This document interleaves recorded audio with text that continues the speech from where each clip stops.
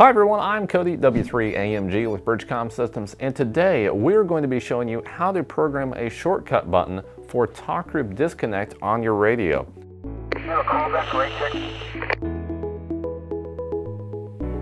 This is an awesome feature because if you have a lot of talk groups, it's not always convenient to scroll back to the Talkgroup disconnect to switch to another one. So with our Ultra Code plug, this is actually included as part of it.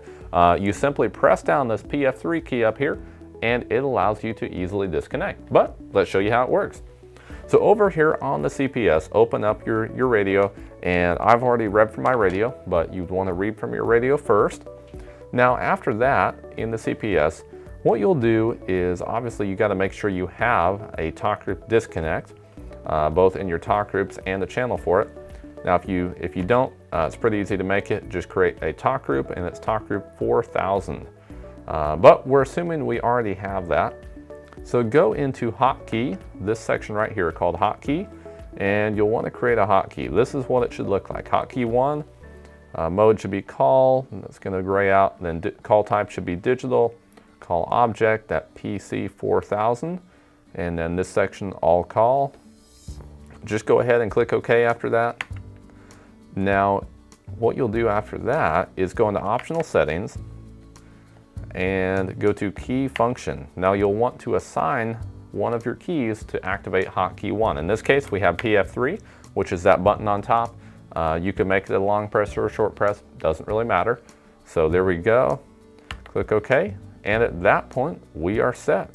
So now after that, just go ahead and write this back to your radio.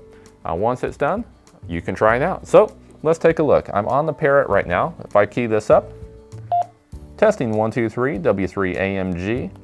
I'm talking on the Parrot. We'll see it come back there as the Parrot. There we go. Testing 1, 2, 3, W3AMG. Now let's say I wanted to switch to a different talk group. I was talking on something, want to switch to something else. All I have to do is press this button and then key up my radio. So we'll press that. There we go. Now key it up.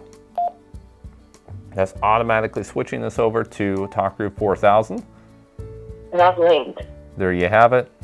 Perfect. So it came back not linked. Now I can go somewhere else. Let's say I want to talk on, different talk group. We'll just key up the Parrot again.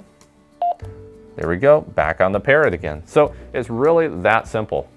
Thank you all very much for watching. I hope you learned something from today's video. If you did, be sure to hit that subscribe button and click the notification bell next to it. Make sure you don't miss out on any more great content. That's all I have for you today. I'm Cody, W3AMG 73.